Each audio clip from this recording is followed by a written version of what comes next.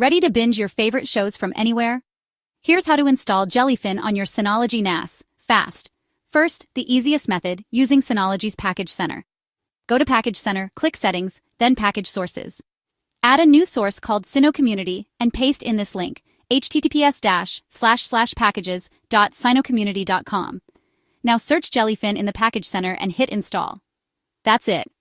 You're almost ready to stream. Tip: if you want more control, try installing with Docker using Container Manager. Just install Container Manager from the Package Center. Open it, search Jellyfin in the registry, and download the official image. Go to Images, select Jellyfin, and click Run. Name your container, enable auto restart, and set the port to 8096. Map your media folder to /media. For network, use host for HD8 home run or DLNA, or bridge for multiple services. Click Done, and you're good to go. Open your browser and head to http://your_Synology_IP8096 to start setting up Jellyfin. See? Easy.